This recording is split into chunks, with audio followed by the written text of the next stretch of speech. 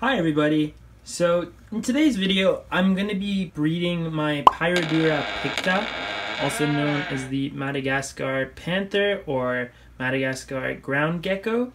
In the enclosure on the right here we have my male, and in the enclosure on the left we have my female. I've held off breeding this pair for the last little while just because my female seemed a bit small or perhaps a little thin.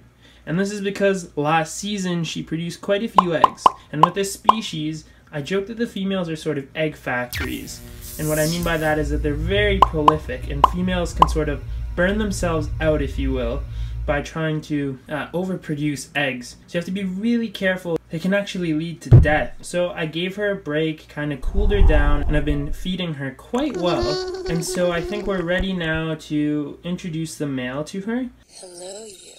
Hello, you. Very prolific species, so I see no concerns in the male not being interested in mating with her. It should go well.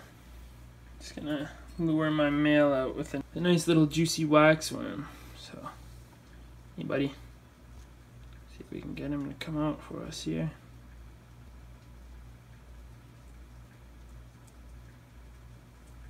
You want this?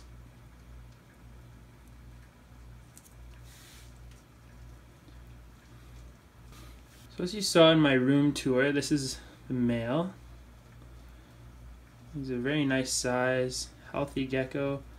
I really enjoy keeping this species. They're quite beautiful, very underrated, and they have incredible markings.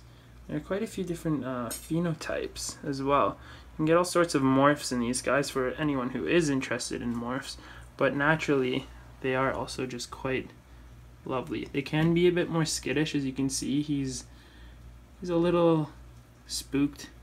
I'm gonna gently place him back down, but he's gonna be going into the female's enclosure. We will introduce him to the female now, and yeah, we'll see how that goes.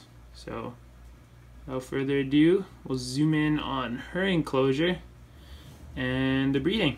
1, 2, 3, Funk it. So, funny enough, as soon as the male was dropped in the enclosure, he pretty much just sat there while the female wandered around with curiosity. Come on now buddy, don't go out all day. If you want to mate with her, get on with it. After several minutes, he finally started to show interest in her.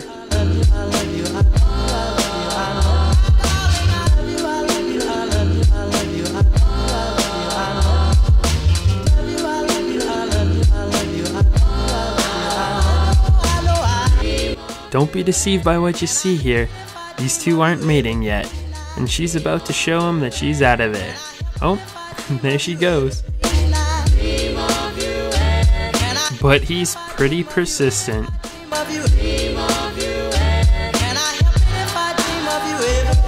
After a few unsuccessful attempts, his work finally pays off. So there you go, a chance to learn about the breeding action and behavior of the Madagascar Panther Gecko. I sincerely hope you guys found this video educational and interesting, and I thank you all so much for tuning in. Keep those questions coming in the comments section if you want to ask something for my Q&A video coming up soon. Don't forget to rate and subscribe. Thanks for watching. Later. Found a surprise in my Leachy enclosure. Oh, that is what I'm talking about.